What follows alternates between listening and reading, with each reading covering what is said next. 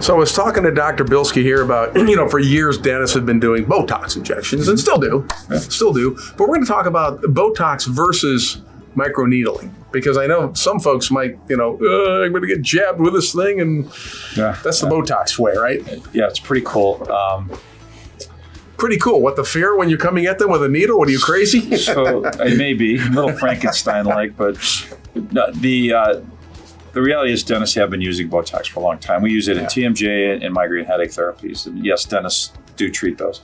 But we also use it for the cosmetic purposes, for fine lines, wrinkles, smile lines, foreheads, the 11s between your eyes. And the other avenue that we're utilizing now is what's called platelet-rich fibrin, along with microneedling, along with biofillers.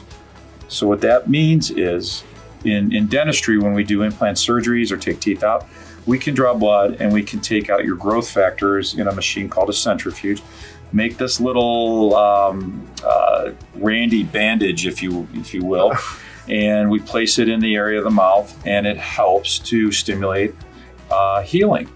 So something that would normally take maybe 6 to 8 weeks takes about 3 weeks. Wow. It's remarkable. When we take photographs, we follow.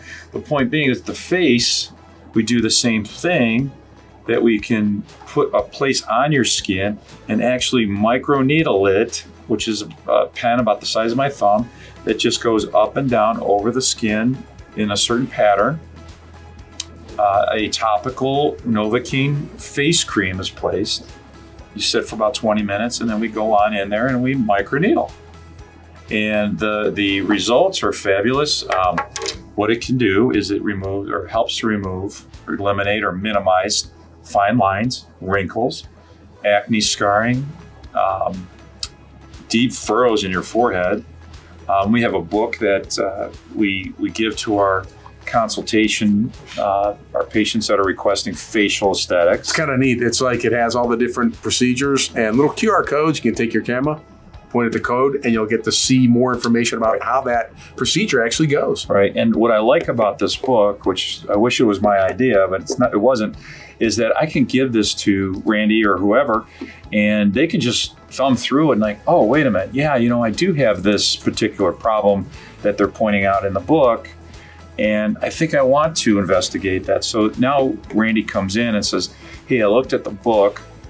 I'm really interested, and Randy's skin is fine, but I have these acne scars, and they're red, and then when I go in the sun, it gets really red, or if I work out, it really is pronounced. Is there anything that you can do? Like, yeah, why don't we try the microneedling?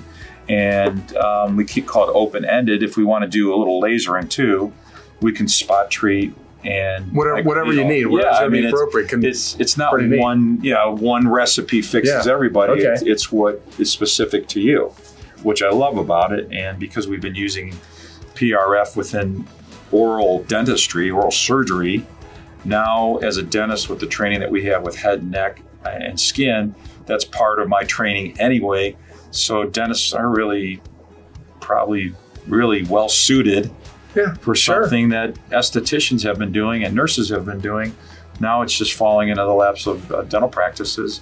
There's about 25,000 dentists across the United States that do these procedures out of 250,000 dentists. So it's starting to rise. There's an awareness and being received very well in the surrounding communities of any dental practice. That's really neat, really neat. So to get started, they can just go to your website, make an appointment, stop in, get the book.